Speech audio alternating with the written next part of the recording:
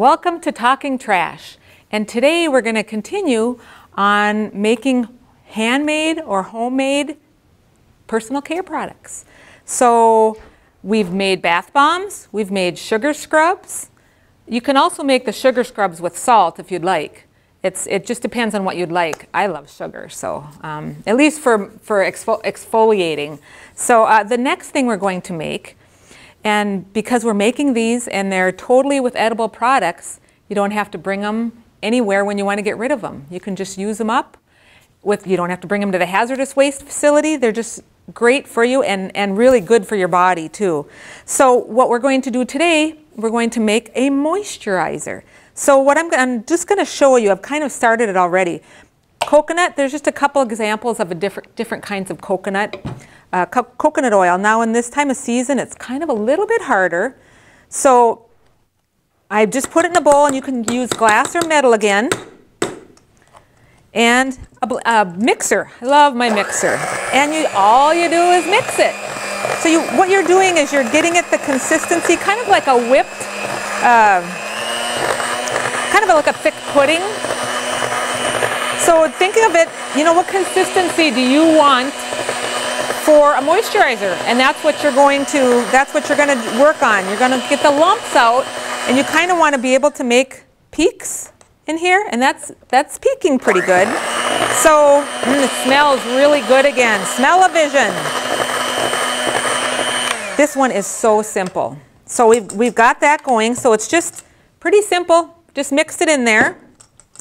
We're going to add a half a teaspoon, so that's about 6 drops of vitamin E oil. Whoops, I grabbed the wrong one. I'll be right back. Vitamin E oil. Vitamin E oil is going to preserve it longer than normally. If you just don't add any vitamin E oil, you really have to pay attention to what you have and how long you keep it. You can't keep it for months and months because there's no preservatives in here. This is the closest that you're going to have for preservatives. So vitamin E oil, you're going to put that in there, and then a teaspoon of any kind of oil, whether it's avocado or jojoba oil, so we're going to put that in there. You want about a half a teaspoon. So that looks about good. And then 6 drops of essential oil, 6 to 10 drops. I like a little bit more smell. And Raina likes peppermint, so do I, so we're going to put peppermint in there.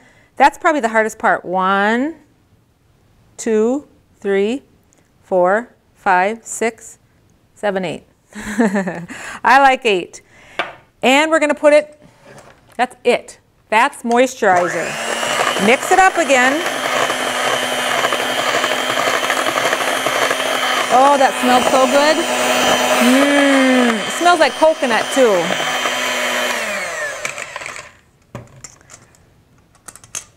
That's it. You can use any essential oil that you'd like. Lavender's a great one. Tea tree oil, that's a great one. Some people think that smells medicinal. I love that smell.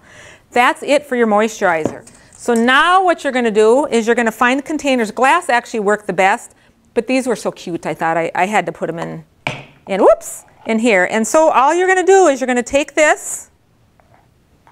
That's your moisturizer. And you know what I do with these? I actually put them in the refrigerator, so that helps keep them longer too.